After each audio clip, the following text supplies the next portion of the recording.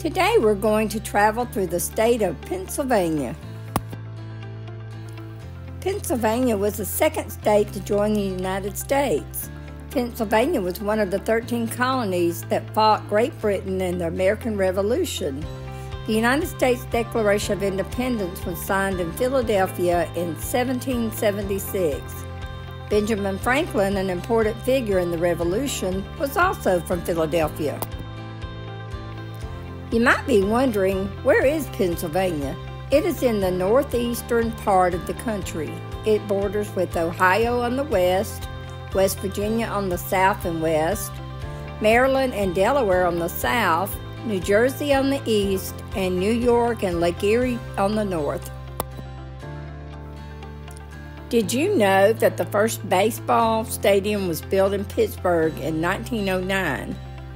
The chocolate capital of the United States is in Hershey, Pennsylvania. The first computer existed in Philadelphia in 1946. The first piano in America was built in Philadelphia in 1775. The Philadelphia Zoo was the first public zoo in the United States. Philadelphia was once the capital city of the United States before it moved to Washington, D.C. The first daily newspaper was published in Philadelphia in 1784. The State College Area High School was the first college in the country to teach driver's education in 1958.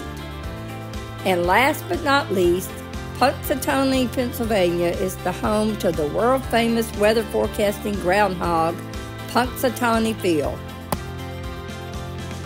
With the help of our trusty travel guide, we had mapped out an itinerary of the things we wanted to do. The first stop was the state capitol that is located in Harrisburg, Pennsylvania. Check out their state flag. The state was established on December 12, 1787. That was 236 years ago. Woo, that was a long time ago. While we were in the state capitol, we saw the state seal and also read their state motto, which says, "Virtue, Liberty, and Independence." We also saw the state song on display. My brother read the state song to me. The song Pennsylvania was written by Eddie Corey and Ronnie Bonner. It was designated the official state song of Pennsylvania in 1990. The first verse says, "Pennsylvania, Pennsylvania, mighty is your name, steeped in glory and tradition, object of acclaim, where brave men fought the foe of freedom, tyranny decried, till the bell of independence filled the countryside." The chorus says, "Pennsylvania, Pennsylvania, may your future be filled with honor everlasting as our history." There is a second verse, but I'll let you read that for yourself. We also saw the state coat of arms, which resembled the state flag and contained the words virtue, liberty, and independence. While walking through the Capitol building, we found out that their state nickname is the Keystone State, because it is the middle colony of the original 13 colonies, and because Pennsylvania has held a key position in economic, social, and political development in the United States. We also found out that the state's origin means Penn's woods or Penn's land. Quaker William Penn was granted the tract of land by King Charles II of England in 1681 as repayment of debt owed to Penn's father, Admiral William Penn. Originally, Penn suggested Sylvania Woods woodland for his land. We found out from looking at all the car tags that their state colors are blue and gold. Nice colors. After we left the Capitol building, Mom wanted to visit the Morris Arboretum and Gardens, which is the state's arboretum and gardens of Pennsylvania.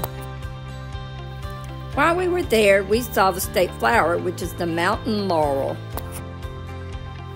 Next, we located the state plant, which is the Penn Gift Crown Vetch. It is a beautiful plant with lots of little flowers on it.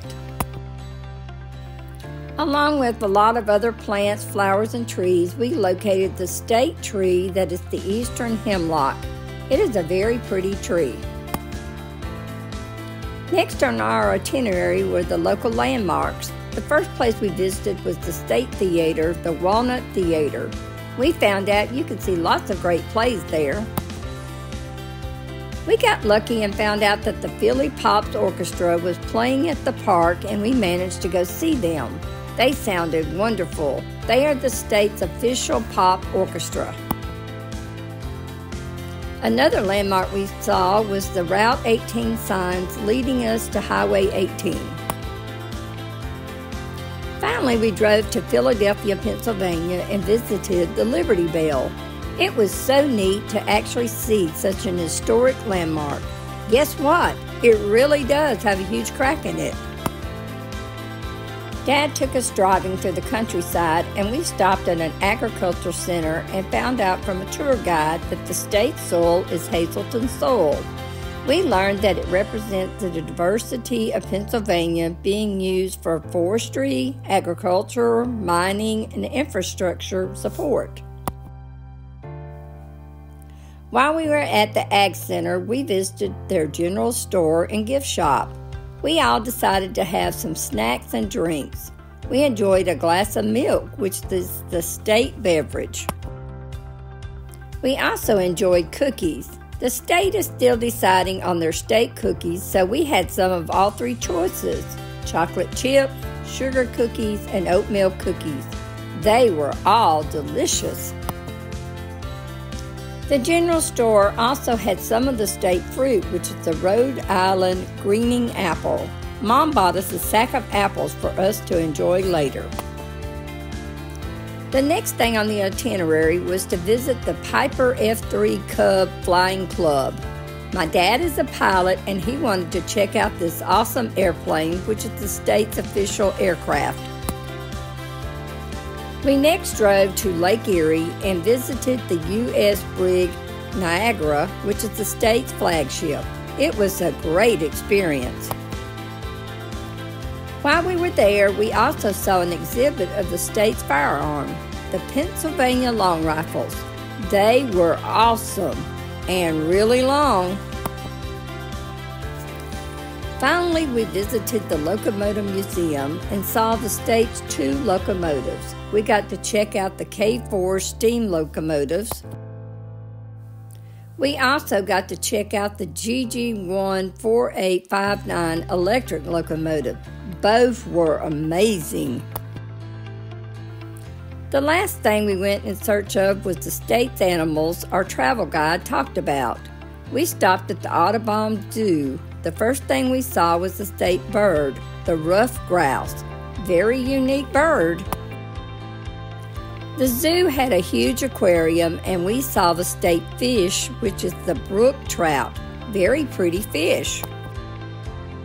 We also saw the state amphibian, which is the eastern hellbender salamander. I have to say, it was a scary looking animal. The Audubon Zoo also had a display of fossils. We saw lots of trilobites, which is the state's fossil. They were really interesting, and we got to touch one that was petrified in stone. On our drive back to the hotel, we saw several of the state's mammals, which were the white-tailed deer. They can run really fast. Next to our hotel was a little park, and a guest there had one of the state's dogs, a Great Dane. Man, that dog was huge. It started to get dark, so we were heading back to our room. We spotted some of the state's insects. Fireflies. We tried to catch them, but didn't have much luck. They are quick. On checkout, I visited the gift shop, and my parents let me buy an official Pennsylvania state toy. It was a Slinky. I know I'll have lots of fun playing with it. We had a great time on our trip to Pennsylvania and plan to come again one day.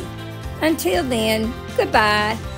If you get a chance to visit Pennsylvania, I hope you will do so. They are a great state that has a lot to offer. Thank you for learning with me today. If you like this video, please like, share, and subscribe to our channel and share it with your friends. We hope you'll join us again soon for another lesson on Wonder of Learning. Until then, bye-bye.